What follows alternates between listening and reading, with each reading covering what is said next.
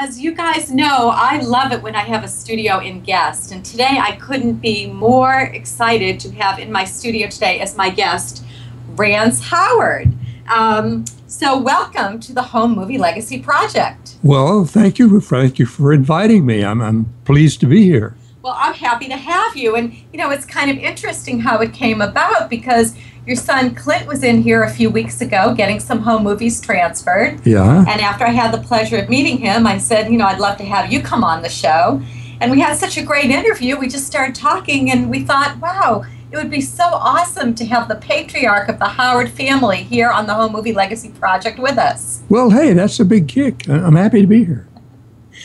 So, Rance, you have been an actor for over 60 years. That's right. It's yes. Amazing. Well, it is. You know, when you are on the 86th rung of the time ladder and you look down, you say, "Well, yeah, I've been around for a while." You've been around, and you have such a legacy of amazing work, and just you know, just somebody whose work I've always admired. So, you know, I want to know a little bit about your early background. Now, you're originally from Oklahoma? Yes, I am. Yes, I was born in Oklahoma, out in the country, a place called Kay County. Not born in town, born at home, Kay County, Oklahoma. And my parents were stock farmers. They raised a lot of cattle and hogs and farm and horses. My mother, she was sort of angling for me to be a cowboy. And my dad, he was raising me to be a plowboy. Okay. And there was a little conflict there. So how is it that you ended up deciding to go into acting? You really want to know? I do. Okay. Absolutely. All right. All right. This is the actual. This is the facts. I was going to a little one-room country school. It was called Little Beaver. And every holiday season, every Christmas season, they did a Christmas program. And of course, everyone in that school district and in surrounding school districts were invited. And this was really out in the hinterlands. So they didn't have a lot of choices of entertainment. They had radio, but it was like 6 or 7 miles to the nearest movie. And so entertainment was a privilege and a premium for people in that area. And so the school, they liked to put on this Christmas program. Everybody would come. It was a one-room country school, and they packed them in. I'm telling you, the audience was packed in like, pardon the cliche, sardines. and people were even standing out looking in the windows to see and hear. So the teacher, one day, probably in November, said to me, she didn't ask me, she said to me, "We're doing a one-act comedy play, and you're going to be in it." And I said, "Yes, ma'am." And she said, "It's called The Hired Man. You're going to play the hired man, and here's the manuscript for it, and you should learn these lines, and we will rehearse it." And now there were 4 people in the play. There was myself, the guy who was the farmer, who was my boss, his wife, and his niece, who figured prominently in the cast. The idea was that she was from the big city and was maybe having some problems in the big city. So she was being sent out to be with her uncle, the farmer, and her aunt, the farmer's wife. And so the farmer was training me, preparing me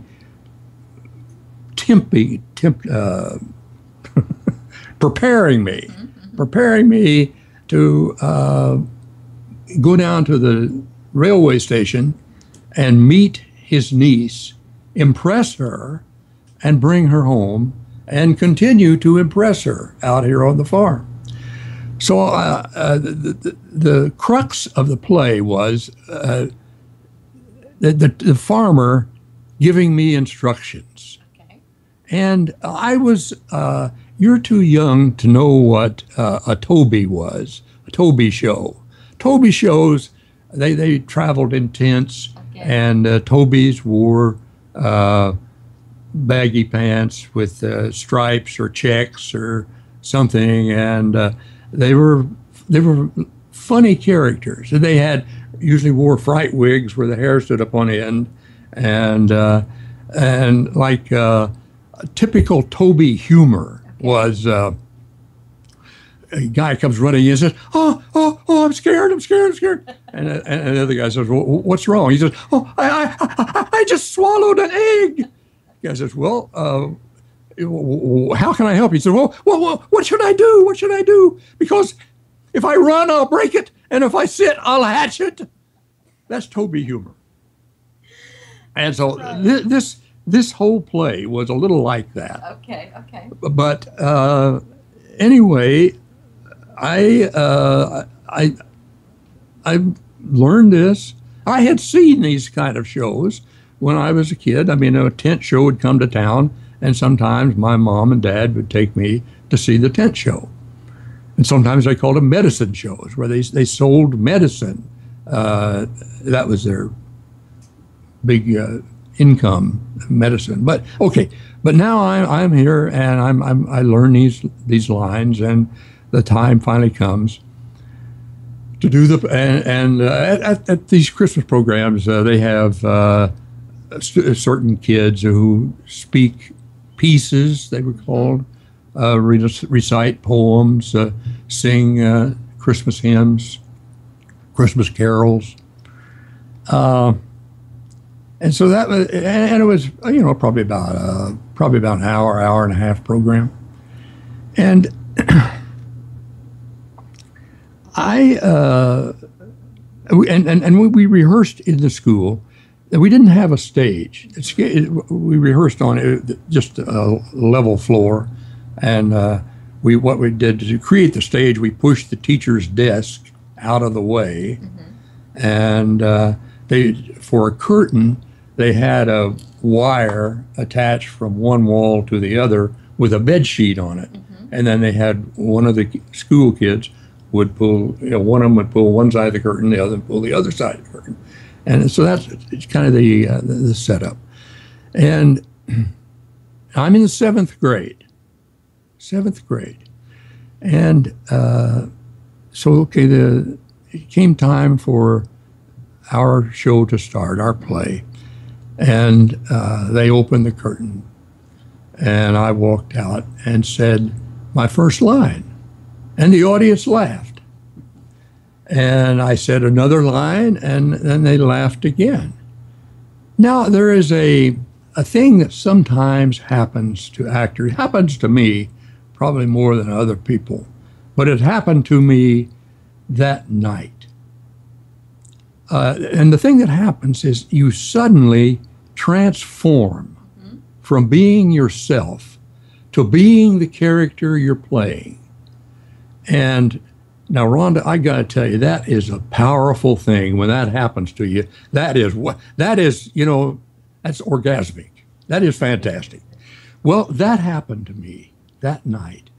And I suddenly became this guy, this character. And I could do no wrong. All the lines I said got extra big laughs. I walked around on stage, and I didn't change the staging very much, a little bit, but everything, and the audience every once in a while would burst into applause, and it just went swimmingly. Well, finally the play ended, and we got tremendous applause, big laughs, big boffo laughs. And after the program was over, I had farmers, people that I barely knew, coming up and patting me on the head or slapping me on the back and saying, "You're a mighty fine chore boy." Well, I had never had such attention and such adulation in my life. That was just wow. And so, okay, finally the program was over and everyone went home. And I thought about this the next 2 or 3 days and sort of tried to, in my own inept way, try to analyze what had happened and kind of tried to relive it and decided that's what I want to be. I want to be an actor. I want to feel that again. I want to have that experience because that buoys you up. I mean, that really elevates you. And so how do you become an actor when you're a kid out in Oklahoma? Well, I eventually got into high school and took speech class, did all of the little skits and programs that they'd let me do in high school, and it was great. I was doing all these little plays and sketches, and it was fun. And I knew now that's what I was going to be. I was going to be an actor. And so as graduation started to roll around, and I'm now about 17 years old, I started telling all my friends what I was going to do when I graduated. That was really a working farm. Some people might call it a ranch, but I had several horses. I had one particularly good Arabian spotted mare that I call Lucky, and she was a really, really good horse. And I said, I'm going to ride my horse out to Hollywood, California, and show all those people what a real cowboy looks like and when he rides. Because I looked at Roy Rogers and Gene Autry and Tex Ritter and a few of those people, and they were okay, but they weren't really cowboy. They weren't really good riders. They didn't become part of the horse. They were just kind of, flapping along. And I knew that, I felt sure that if in Hollywood they saw me riding a horse, riding Lucky, they would hire me to be one of those movie star cowboys. And I was telling everybody that's what I was going to do, go ride my horse to Hollywood. I was going to become a movie star. And so one day, the principal called me in and said, what's this I hear about you, wanting to go to Hollywood on your horse? And I said, yes, sir. And I told him the whole idea. And he said, well, that isn't a bad idea. He said, you know what you should do? He said, before you go to Hollywood, he said, you ought to go down to the University of Oklahoma. They have a drama school. Take some drama classes, learn something about acting, and then when you ride into Hollywood, you've got some background. You have something, a foundation. And that made good sense. And so I went home to tell my folks that I thought I needed to go to the University of Oklahoma. Well, my dad was planning for me to go to college anyway, but he was going to send me to Oklahoma A&M. That was agriculture mechanical school. Okay. and also he thought I'd make one heck of a veterinarian. Right. But Mama kind of took my side, and she thought that if I wanted to go down to the University of Oklahoma and study acting and get into show business, I ought to be allowed to do that. So, okay, when school started, I went down to the University of Oklahoma and was able to enroll in the drama school and started learning something about plays. I learned about Broadway. I learned about plays that ran for 2 or 3 years on Broadway in New York, and that the audiences came and they applauded and they laughed. And we did plays there at college, and that really that began to turn me around from being a movie star cowboy to maybe being a Broadway actor. And I learned about the Barrymores and all those great stage actors. And so I really started preparing myself for a stage career. And after about 5 semesters, I was talking with one of the professors, and it began to really dawn on me that here at the drama school they weren't really preparing us to go out and become actors. They wanted us to be teachers. They wanted us to be professors, some kind of educational executives or something. And because the whole idea of being a professional actor was so, it was a cutthroat business. Oh, sure. It was heartbreaking. And they didn't want to send their students out to have their hearts broken and their throats cut. And so I decided, well, if I can't be an actor, then I've got to chart a different course for my life. So I went to New York City to see if I thought it was possible to become a professional actor. And I went to New York City, and I was lost for the first 2 or 3 weeks.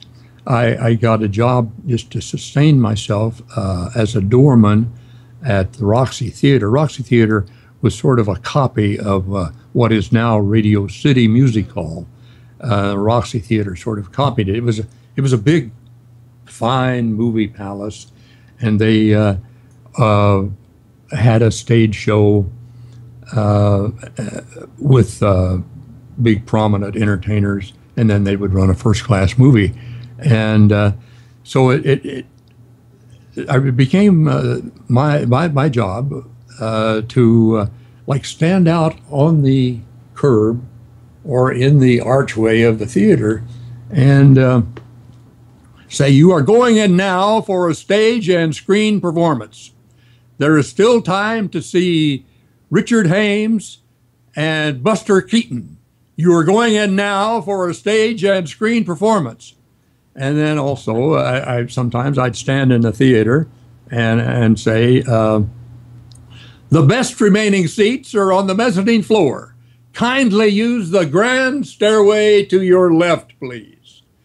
And I felt pretty good because I was using what I had learned at the University of Oklahoma. You were saying it with enthusiasm and conviction. Yes. And so anyway, I also started, I learned about making rounds to look for jobs, and I was making rounds. I had read about in one of the trade papers called Showbiz, about a company that was going to send out a children's theater tour. And so I went up and auditioned there, and I did a scene from Of Mice and Men, and it went very well. I almost got that orgasmic feeling again. And do you know, at that audition, there was this beautiful red-headed girl that I had dated in college, and she was there auditioning. And so I met her and chatted with her for a little while, and went home. And after 2 or 3 days, now the place I was staying, I didn't have a telephone. There was a phone in the hall. Someone called and left a message for me. I wasn't there, of course. And the message was to call such and such a number at such and such a time. And I did. And it was the director of this children's theater company. And he said, "Yes, we would like to use you in our tour. And would you come down and meet with the producer?"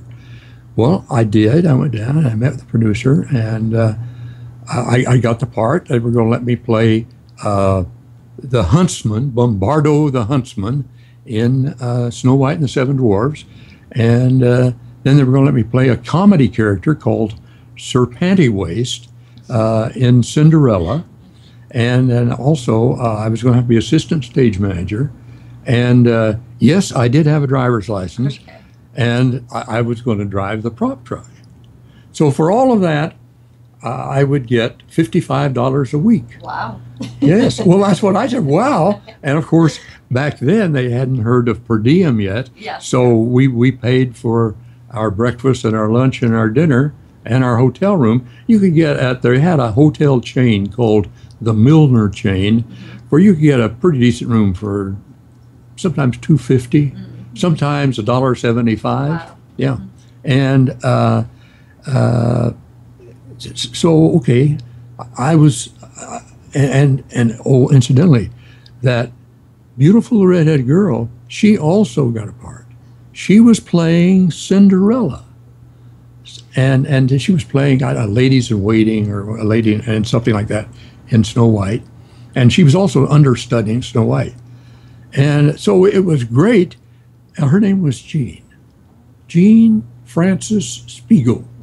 And she was a terrific actress. She was a knockout. She had been, I don't know, she had studied at the Academy of Dramatic Arts in New York City and had ended up down at the University of Oklahoma because she had been hit by a truck and was badly injured. Oh, dear. And so she had been sent back to Oklahoma with her parents to recuperate. And she got recuperated well enough that she wanted to come back to the academy, but her parents said, "Well, why don't you go back to University of Oklahoma and heal up a little more, and then you can go back to New York." Well, okay, she did, and that's where she met me.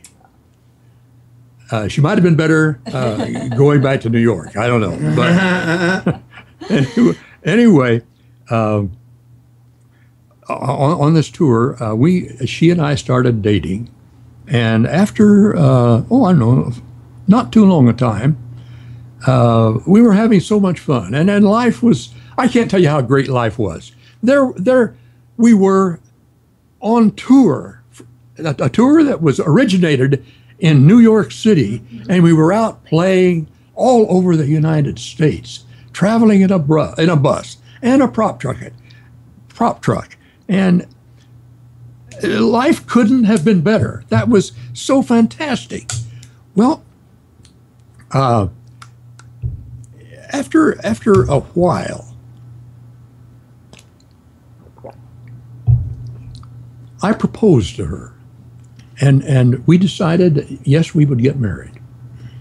And we told the company manager. And the company manager, of course, tried to talk us out of it immediately. And she finally took Jean aside and said, "Do you have to get married?" and Jean said, no, nothing like that.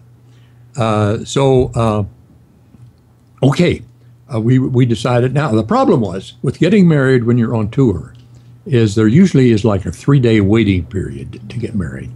And we were playing one-night stands, and we were never in a town for 3 days. So you couldn't get a marriage license in a particular town and wait the 3 days in order for it to become. That's right. That was our dilemma. Okay. Well, we were in some restaurant over in Ohio, and we were talking about our problem, and the waiter happened to overhear us, and he said, "Listen," he says, "if you go across over into Kentucky," he said, "you can get married there in 1 day." Well, it just so happened our tour was headed for Kentucky. And so the town that we were coming to next to play our show was Winchester, Kentucky.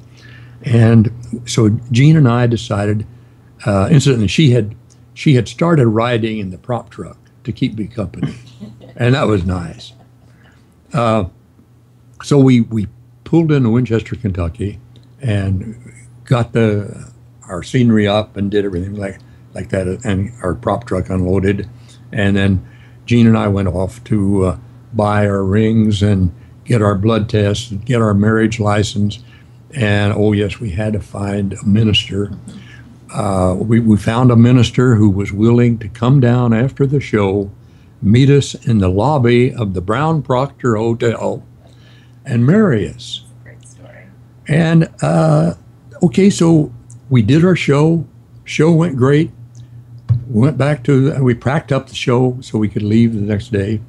Went back to the hotel. There was the minister, and the company manager had kind of arranged a sort of wedding party for us, and had bought 3 bakery cakes and pile them up on top of one another, and that was our wedding cake. And there had been a funeral in town that day, so there weren't any flowers.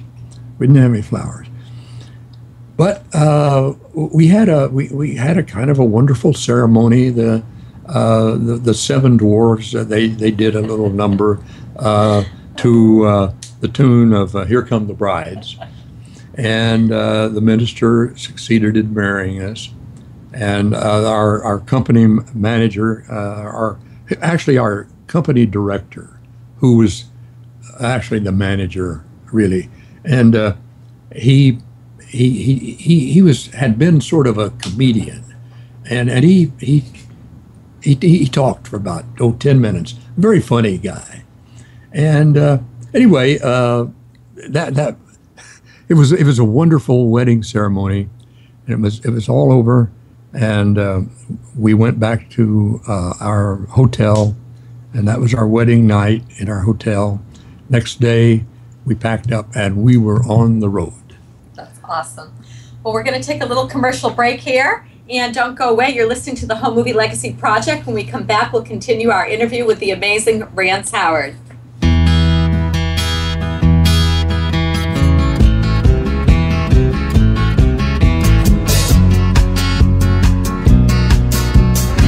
got an iPhone camera.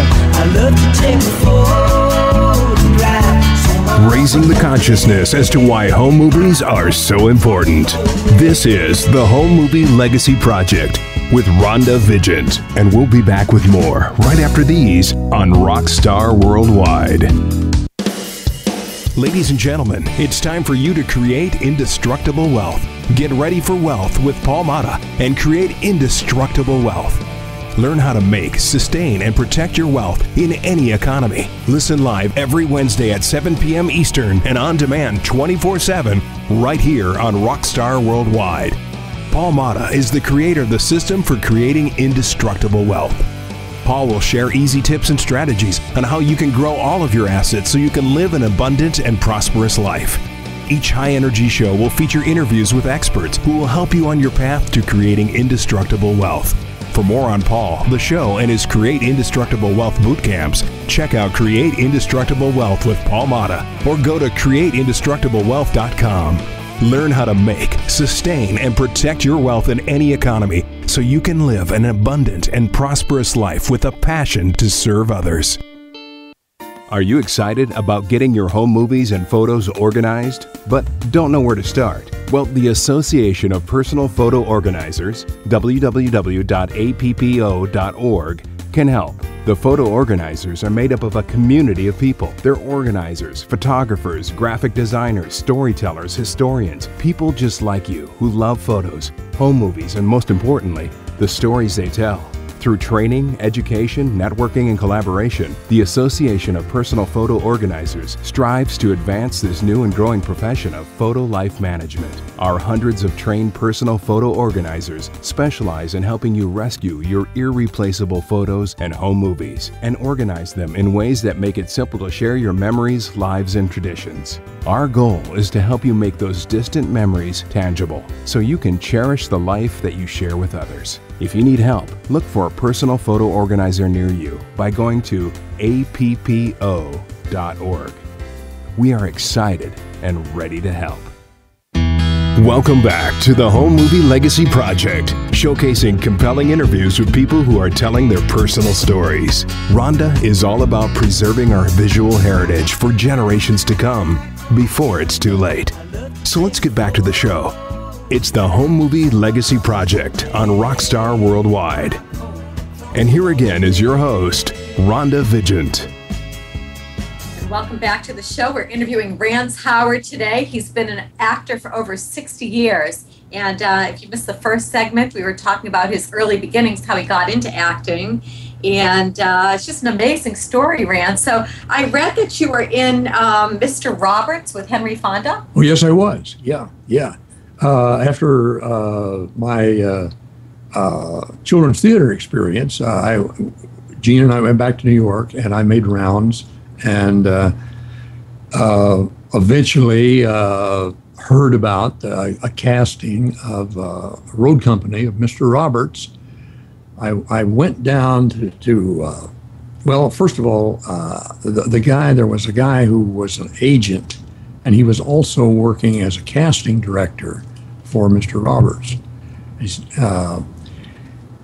I went up to his office, and his last name was Morris, and I said, "Well, Mr. Morris, I heard that you're casting Mr. Roberts." He said, "Oh yes, I am." And he would now Mr. Morris was a little light in the loafers, and he was a kind of a nervous little guy. And he said, "Well, you wouldn't be right for this show because," he says, "these are men on this show. They're out in the South Pacific on a cargo ship, and they're muscular and they're suntanned and they're bulky and but muscular and athletes."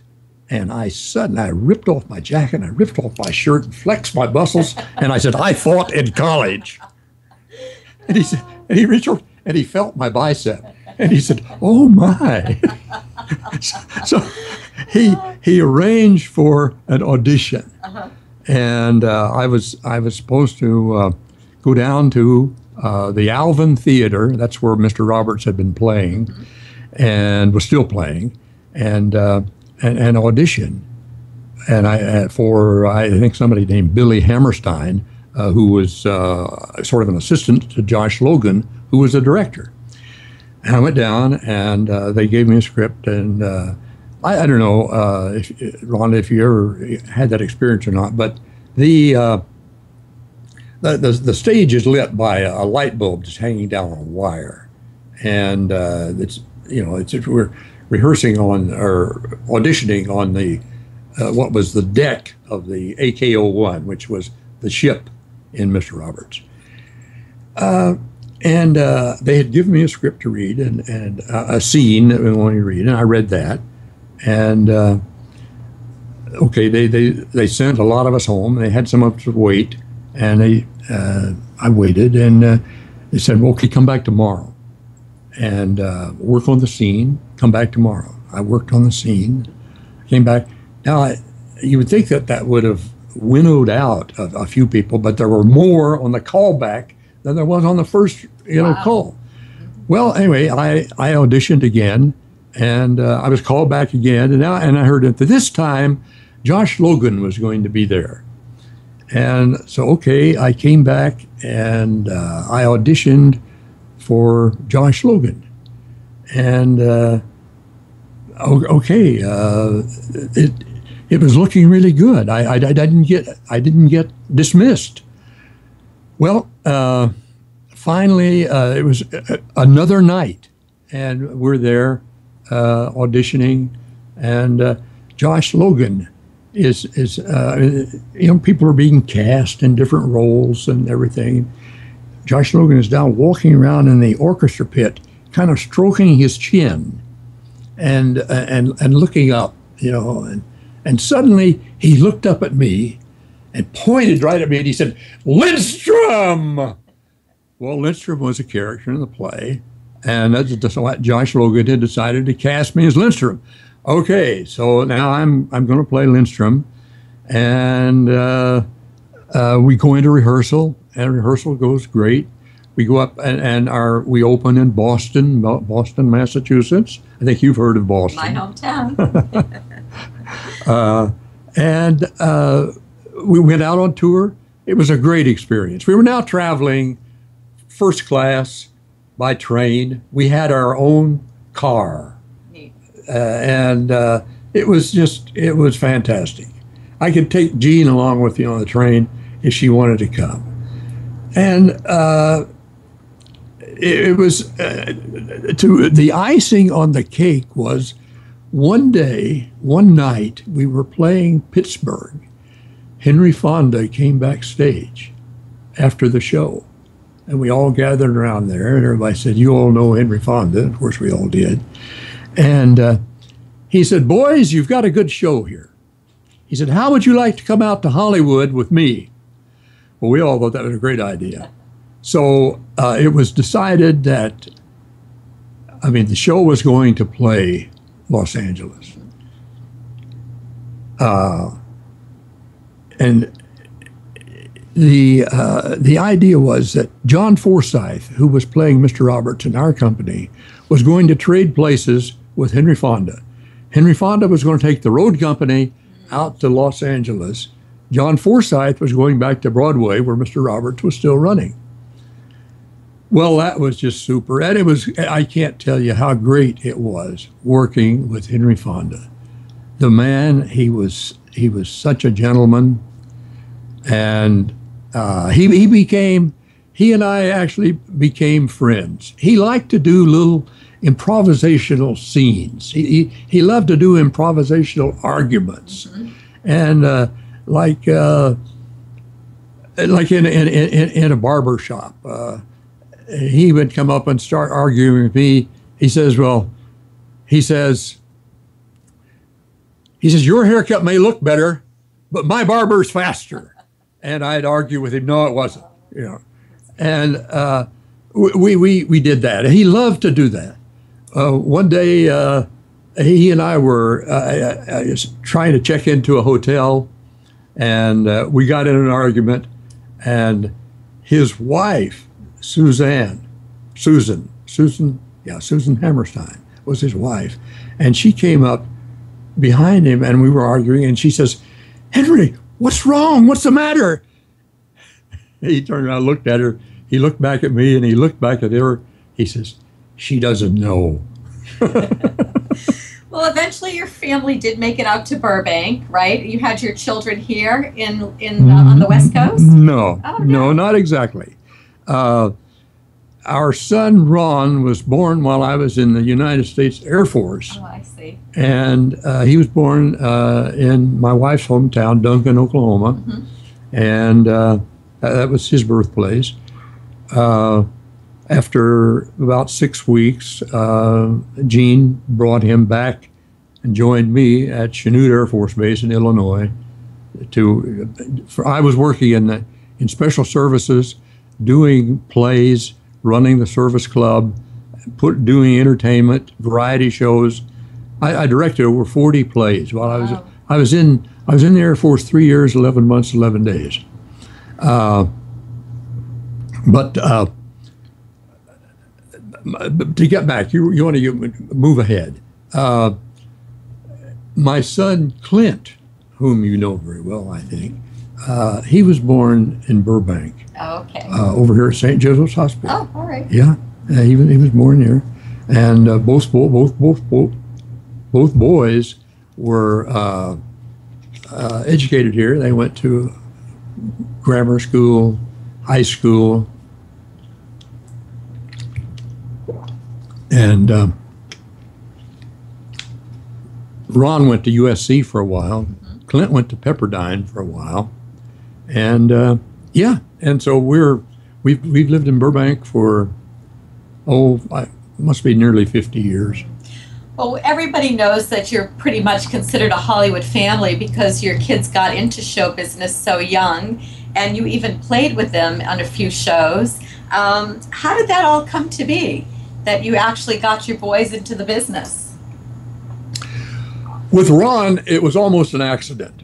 I was making rounds in New York and walked into a casting director's office that was just jam-packed with boys, I'd say about between 6 and 10 years old. And the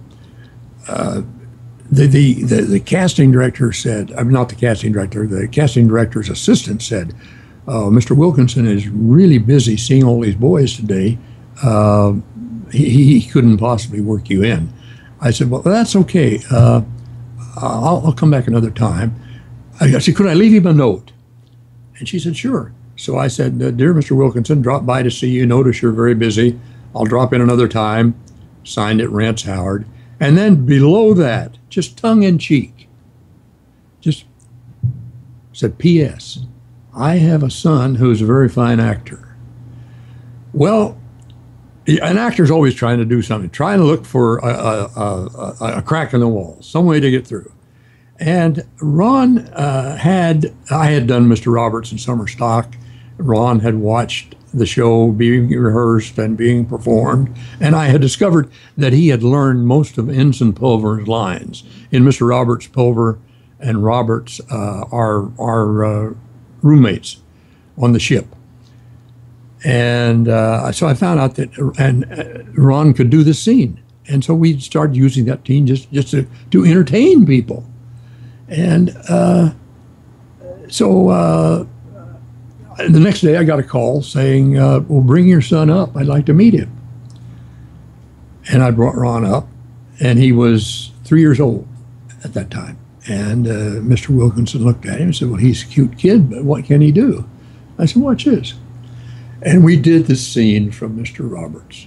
And Mr. Wilkinson just about fell out of his chair. He said, that is wonderful. Do you think he could learn anything else? I said, I believe he could. And he gave me a little 2-page scene. And he said, well, take this home and work with him. Come back tomorrow and we'll see. And so I did. And Ron learned those lines so fast. Mm-hmm. Just, I'd say, okay, you're playing this little boy on a bus, and there's a man in the back seat who seems to be sick, and you come up and talk to him. And this is what you say, and this is what he says, and this is what you say. And Ron learned that in about 20 minutes. We went back and did the scene for Mr. Wilkinson, and Mr. Wilkinson again was astonished. And he said, this boy is amazing. He said, I want the director to meet him. I'm sure he'll want to be screen tested. So, okay, we went back and met the director and Mr. Litvak, Anatole Litvak. At any rate, he did the scene for Mr. Litvak. He ended up being screen tested. He ended up getting a part of a little boy, the son of E.G. Marshall and Ann Jackson, and who were in Europe, and he was an engineer, and they were traveling on a bus trying to get out of Hungary. It was based, the whole story was based on the Hungarian revolt, where the Hungarians revolted against the Iron Curtain. And Yul Brynner was going to star in it, and other like E.G. Marshall, Robert Morley, had a wonderful cast, and they were making an offer to Ronnie. We called him Ronnie at that time, and Gene and I talked about it. We weren't sure we wanted a kid in show business, right, because we'd heard all those horror stories about kids that had been in terrible things that had happened to them. And then we decided, well, all right, let's do it. We'll do it. It was being filmed for about 3 or 4 months in Vienna, Austria. And that sounded really too good to just sneeze at. And besides, Mr. Litvak was offering me a small role in the movie.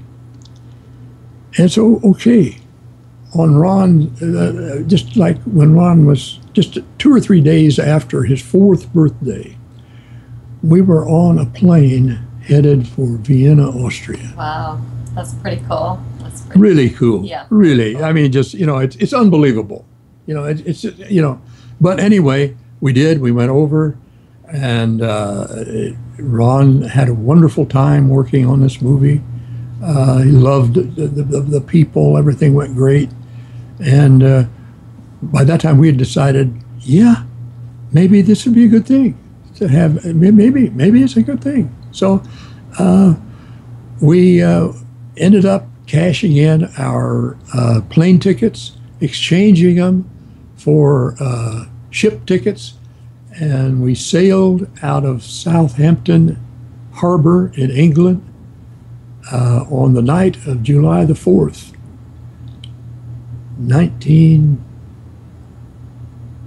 50, I don't know. 56, 57, something like that. Something like that, yeah. Okay. I got to tell you something. We'd been away for 4 or 5 months, where you didn't hear English spoken very much, a lot of foreign language, a lot of things you didn't understand. Coming into the harbor and sailing past the Statue of Liberty was one of the greatest things that I've ever experienced. I stood on the bow of the ship, and there was the Statue of Liberty, and we sailed past it. And I got to tell you, I got a lump in my throat, tears in my eyes. I was so glad to see that lady. We sailed past her. It's a great story. Came on back to New York, went to my agent's office, and he said, Rance, a strange thing has happened. He said, there's no work here in New York anymore for television actors. They've stopped doing live television. Everything has switched to film. And since they have so many film studios in Hollywood, the industry has moved to the West Coast. He said, you ought to go out there to Hollywood, and they're going to be doing 100 Westerns. He said, you'll work all the time. So I went home and told Gene we ought to pack and go to Hollywood. So we did. We packed up our old 52 Plymouth and headed for Hollywood. In the summertime, it was late in July. It was really hot. We decided to stop driving in the daytime, sleep in a nice air-conditioned motel in the daytime, and drive at night. And so we did that. And we stopped. We stopped in Las Vegas and decided we'd try our luck. We might get lucky in Las Vegas. And I went in and played shot craps for I don't know, about an hour. And I'd been up and I'd been down, and been up and been down. Well, when I was even, I decided I'd quit. And I went out to the car where Jean was sitting in the car with Ronnie, and said, honey, I broke even. She said, well, let me go in and try my luck on the slot machines. I said, okay. So she went in and came out after a while. She had a bucket full of quarters. She had won. She had hit some kind of a jackpot. Well, that was great. And we had hit the jackpot. And we found out a little while later we had hit the jackpot in another way, because Jean was pregnant with Clint. That's awesome. It happened in Las Vegas. Yes, that's great. Well, we got out to Hollywood and we ended up getting an apartment in Burbank. And Clint was born there. And Ron eventually started working as a child actor, and I was able to ply my trade as being able to ride a horse pretty well and get some television work, and things were going pretty well. Clint was born, and a couple of years later, one day when Ron was doing the Andy Griffith Show, Jean brought Clint over to visit on the set, and he came over wearing his cowboy hat, his little leather fringe jacket, and his cowboy boots with a pistol strapped to his hip.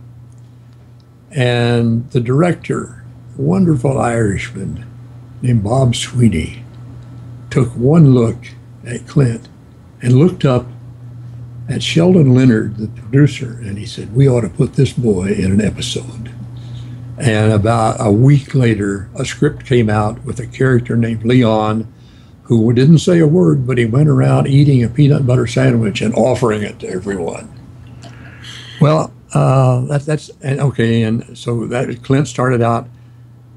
Ron's agent picked up Clint and was agenting for him, and in no time at all, this boy was working all the time. And that was how Clint got started. And Ron continued in the Andy Griffith Show. And so anyway, that's how the boys got started in acting. It's neat. It's an amazing story. So you've been an actor for 60 years. What would you say what your favorite role has been?